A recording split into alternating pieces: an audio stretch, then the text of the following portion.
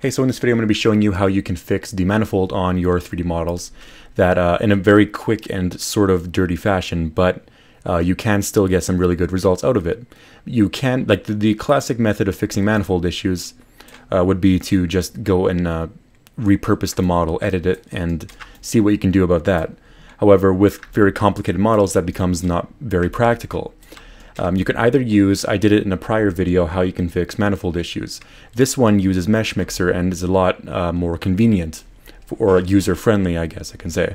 So this particular model here I got from a website called Model Resource.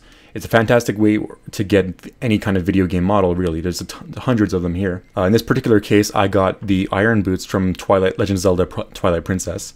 And I just downloaded it, brought it into Blender, and I'm just looking at the model now, and I'm not going to give detailed instructions on how to use Blender, but just select the model, press tab on your keyboard to go to edit mode, and with the vertex mode selected down here, if you press Control-Shift-Alt-M, it will automatically select all of the non-manifold vertices in your 3D model. These are the ones you have to fix or repair to have your model actually 3D printable. Now, instead of using Blender to fix this issue, I'm going to instead just directly import this entire thing into Meshmixer. So Meshmixer is a free program, so that's good to know. So as you can see here, the iron boots have a lot of problems. Everything's red. All you have to do is go to Edit, go to Make Solid, and this is the area you're going to be playing around in mostly in order to fix this model. So this is their initial way of trying to fix the model, and it's completely destroyed. So up here in solid type, instead of fast, go to accurate and just hit update. And once it's done processing, just move the cursor around and you'll see everything. So to get everything back, because obviously a lot of detail has been lost, bring up the mesh density and the mesh accuracy, and then hit update again. And basically you're going to be doing sequential updates like this just until you get the result you would want, the mesh you would want to actually 3D print.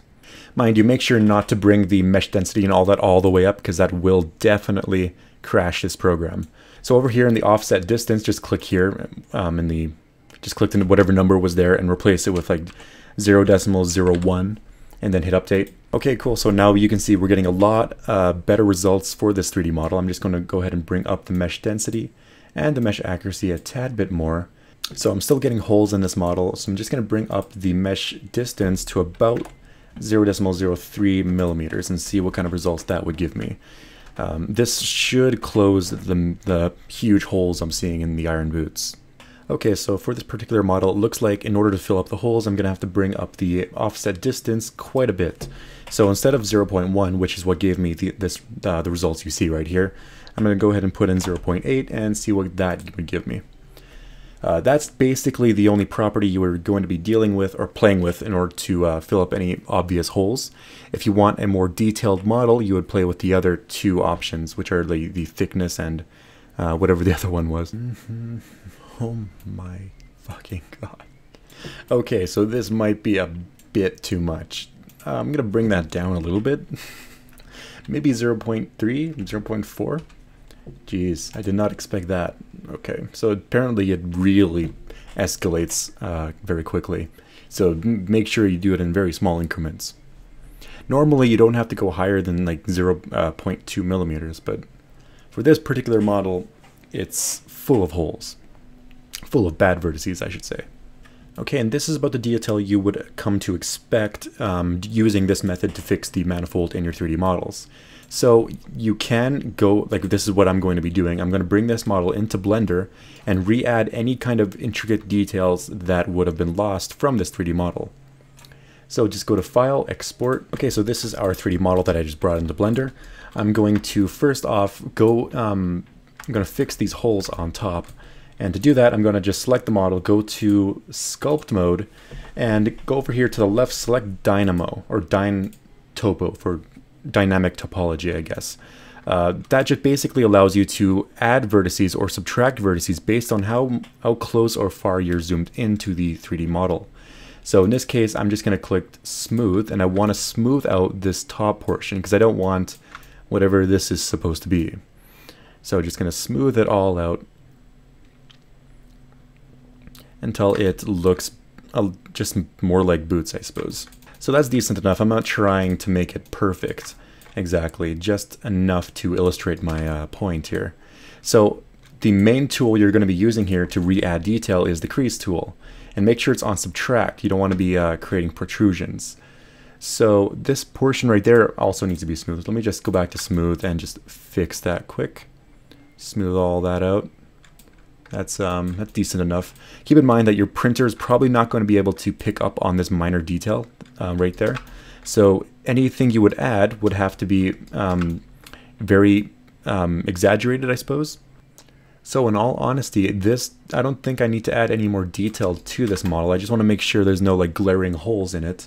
And once you're satisfied with it, you can just go ahead and, I suppose, confirm first off that it's a manifold 3D model. You can just select the model, press edit, go to edit mode. And as you can see, it has a ton of vertices it doesn't need, so I'll deal with that later. So press Control Shift Alt M, and no vertices appear. That's because it's perfectly manifold and perfectly 3D printable.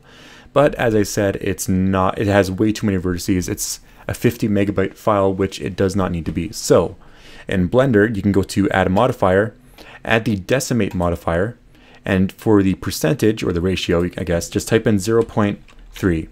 And that should, as you can, from the faces here, you can see that number go down dramatically. When you export from Meshmixer, it adds a ton of unnecessary vertices, which you can normally fix in Meshmixer. In this case, I'm just going to do it in Blender because why not? So 0.1, and that should be perfectly fine. Okay, so I managed to cut it down to about 57,000 vertices. Actually, that I can do a lot better than that. So let's just do 0.05 and call that complete. Okay, so that seems good. So just go ahead and apply the Decimate modifier, and now you have your finished 3D model that you can export and hopefully 3D print. Just to prove that it actually works, I'm going to load this up into Simplify 3D. Okay, so the first thing, it's way too big. So I'm just going to go ahead and resize this to something a bit more, because I don't think I need those boots. I'll just put it around, let's say 50 millimeters. That's perfectly fine. And everything looks good here. Let's go and actually slice it up, see how that works. So as you can see, it's a perfectly fit and full 3D model. This is perfect for 3D printing, and that's how you would do this. Very simple steps. You just load it into Meshmixer, add the Solidify modifier, play with the settings, export it, and you can re-add the detail that you would have lost using this process. Okay, anyways, thank you for watching this video. Sorry if it's a bit short. Any questions, just comment below and I'll do my best to answer them.